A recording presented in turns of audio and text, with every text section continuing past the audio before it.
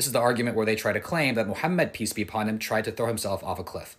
And I'll tell you what, to most people, this argument might actually look legit because he's quoting a hadith from Bukhari.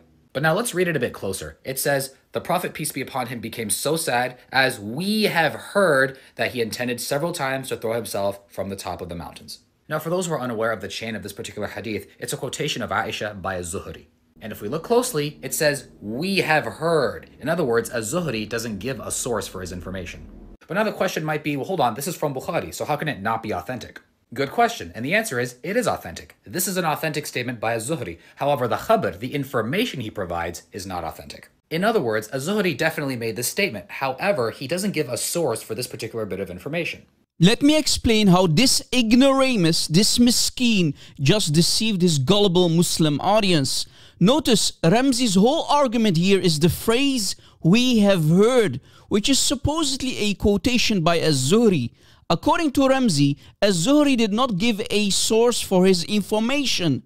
But is this true or simply another modern-day lie to cover up the embarrassing story about the mentally ill, suicidal, false prophet of Islam? I mean, how can you trust a mentally ill, suicidal person, right? Or let alone accept him to be a true prophet of God? Notice, it's very important to understand that Ramzi and his Dawah girlfriends cannot reject this authentic hadith because it's still a Bukhari hadith. All scholars in Sunni Islam agree there are no weak hadith in Bukhari. This is a fact in Sunni Islam. So if the report of Az-Zuhri was weak, then Bukhari himself would have not included it in his Sahih collection, but would have thrown it out completely. Now let me refute Ramzi's desperate attempt here. This guy is nothing but a parrot who parrots what he has heard from other da'is like his bigger sister Farida. Reported inside Bukhari. However, it's reported by Zuhri, and Zuhri doesn't mention his source. These are referred to as balaghat Zuhri. Zuhri says, balagana, we were told, by whom, we don't know.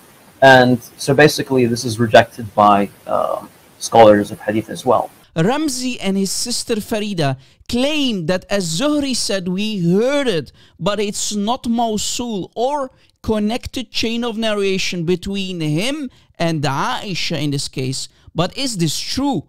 Let me refute that lie specifically for this hadith. If we go to Tarikh al-Tabari, volume 2, page 298, we see the same story about the suicidal Prophet Muhammad who wants to jump from the high mountains. But here we see that it doesn't say that Az-Zuhri said we have heard.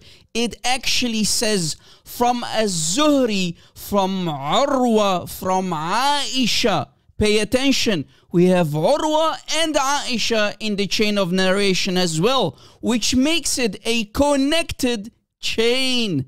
So it does not say that Az-Zuhri said Sami'na or we have heard. So this is actually a fully connected chain of narration. Yet these liars said, Az-Zuhri definitely made this statement. However, he doesn't give a source for this particular bit of information. Do you see how easy it is to expose these liars and deceivers? Ramzi and Farid, please stop embarrassing yourselves. It's time for you to find a new job. Change the title of your YouTube and TikTok to Dunya over Dawah because you are not fit for Dawah. And stop repeating what you have heard from the other da'is like Farid response here. And here is what the actual scholars said in Islam when they were asked, are there weak narrations in Sahih Bukhari? هل في الصحيحين أحاديث غير صحيحة؟ نرجو إفادتنا بذلك أثابكم الله.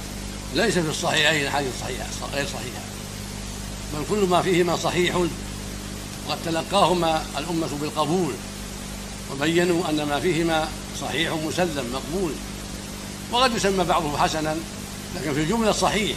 حديث الصحيحين مقبولة وصحيحة ومتلقاة بالقبول عند أهل العلم